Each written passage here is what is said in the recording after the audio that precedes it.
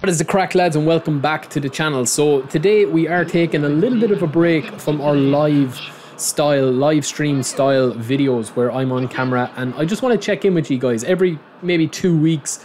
I like to kind of see what you guys are thinking about the game. You know, I'm enjoying certain parts of this game, but I wanted to highlight a couple of issues with this because I am working on a video that will be going back feedback wise. So it will be going back for feedback where I want to have a couple of clips. So if you guys have any clips that you want to send me that, you know, you're not happy with or you're not enjoying, or there's cases where, you know, there's games where you have like 10 interceptions or you have some weird stuff happening with collisions and stuff like that, send them my way, and we are going to be doing a big video on it that will be titled What I Want to See Fixed, and there will be a section, you know, of stuff that is bothering me and stuff that I think needs to be improved, mainly the defensive AI and the defensive aggressiveness and the actual hand holding and how easy it is to defend and just nullify opponents now.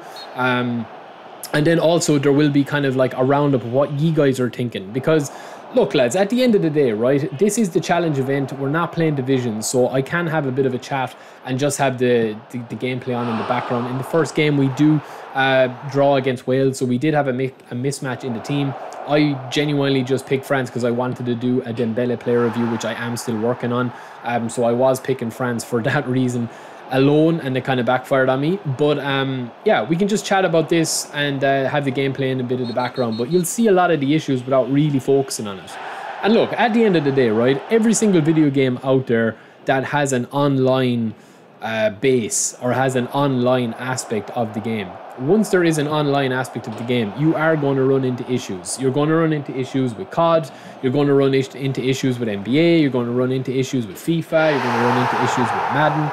You're going to run into issues with pretty much any game that's out there at the moment. You know, Forza, any of those games that are online, there is going to be bugs, there is going to be issues, there is going to be stuff that, you know, is really overpowered and isn't balanced. And I think at the moment, the biggest problem I have is that I just don't really feel like I'm in control of the games.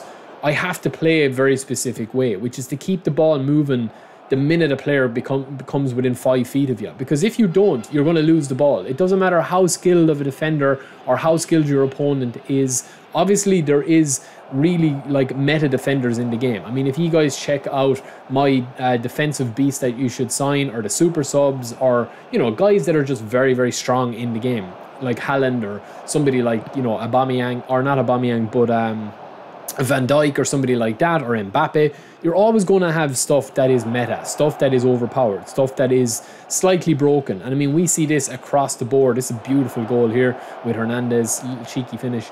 But you see, like, you'll see it in any game that you play. I'm sure that eFootball isn't the only game that you guys play, and it doesn't matter what it is. You are going to have stuff that is frustrating when you are playing an online-based game, or a game that has a huge online feature or game mode or aspect to it. So, you know, I would consider myself a very glass half full type of guy. I don't know if that ball, just looking at the replay there, I don't know, was that out of the pitch by there, was it over the end line? But anyway, we'll take it.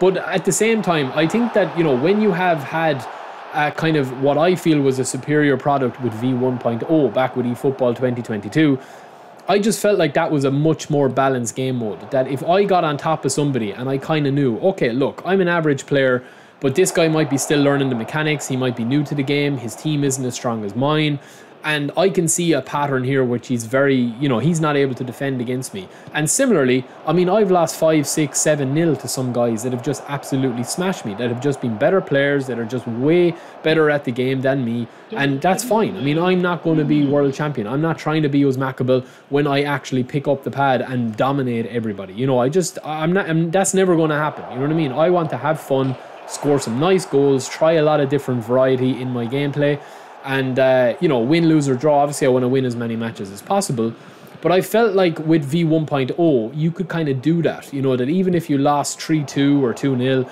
the matches that you were losing were kind of, you know, they were easy. You could just shrug them off. You could just say, all right, lads, look, we go again. Whereas in this, I feel like when I lose a match in this or I draw a match.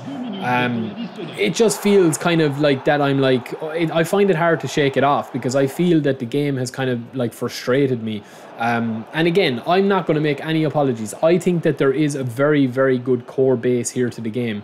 I've gone back and played PES 2021 Master League, but you'll see in this episode here, right? And this is a very good example of a segue in.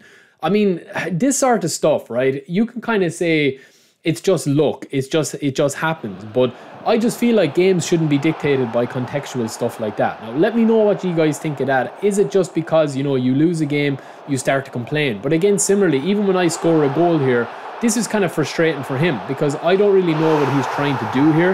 That's fine. It might be a bad pass and we'll take that and we'll accept it. And he has to own that. But at the same time, you'll just see here that the player position of my AI, I'm controlling Mbappe, but it switches straight away and I get the ball intercepted with the AI. Now again, this is another even better example, I would say here, right? Sané is down on the wing. He absolutely destroys me. I'm able to overcommit with the sprint, make an absolute balls of it, and still get back in 2 sprints. Now, I know he does do a manual power-driven shot, but still, I just feel like that there's no real risk there for me just jamming the sprint button. You know what I'm saying? There's no real risk there and all reward. Like, so I don't think that the balance is there. And again, when I get here into acres of space with Mbappe, I get the little touch and go. It's a shocking pass from Benzema. That's fair enough. You say that. But I get the ball back pretty much straight away.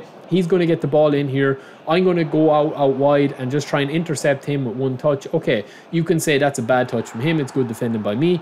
I don't really think it is. But watch here. This is kind of my bigger complaint here, is that when I beat the man, it's just like it's so easy to kind of like collide in the game, and there isn't really a flow to the game compared to what was there in V1.0. Even here, I absolutely destroy him for pace, destroy him for trickery, but then I have to turn back. And watch his AI covering here, right? He covers out here, he makes a mistake, but the AI is just there for him. Now, he does obviously get a bit unlucky. That same thing happened to me in the last clip I highlighted. But it's just, yeah, it's a hard one at the moment because there is such, I think, there is such potential here in the game mode. And when the game flows for me, I do have fun. I do think that, you know, if I could make a choice between this and PES 2021 from an actual core gameplay, I still think that there is more potential in this. PES 2021, I'm still enjoying the Master League, but it's very limited in what you can and can't do. You have to play the game in a certain way. And online with PES 2021 was very limited. I felt like the 1v1 experience. Co-op obviously was very good, but there is still, I think, massive potential in this. So it'll be interesting to see what updates they bring to it. But yeah, I just think that there's a lot of frustrating things happening at the moment. The defensive AI, the hand-holding defense, and the over-aggressive defense and style that has no risk and all reward. You can miss a tackle 3 times and still get the ball back, you know, and still recover quick enough. And unless you play the game that way, the meta way, you will be left behind. You know, if you simplify your gameplay and you make it that you just pack your team with really high attack or high offensive players and high defensive players, where the defensive awareness and defensive de-awareness or de-awareness, defensive awareness are going to be very, very dominant. And yeah, that's just my thoughts on it, lads, as we do complete that event and try to find a bit of content to play. We'll be back with episode 30, which will be the divisions or the eFootball League. But let me know your thoughts, lads. Get in any clips you have that you want to send to me. You can send to me by email or by a Google Drive and I can download it. Or just drop a link in the channel below, in the replies below. Let me know, because I do want to collect a couple of bits and pieces to pinpoint exactly, look, you know, we like this, we don't like that, you know, who's enjoying the game, who's not enjoying the game. If you are enjoying the game, why are you enjoying the game? And if you're not, why aren't you? So it's just about getting a bit of a talking point about it, and we can revisit this in a later video. So yeah, as I said, I still think that there is massive potential here. I'm enjoying building squads, I'm enjoying reviewing players, I'm enjoying actually scoring goals when the game is flowing. But I just feel it's been held back by a lack of balancing and the AI hand-holdiness, that you can make a lot of challenges or miss a lot of time challenges and still get rewarded for it, or not get punished. That's probably a better way of putting it. So yeah, let me know your guys' thoughts and I will be back quite soon. Peace.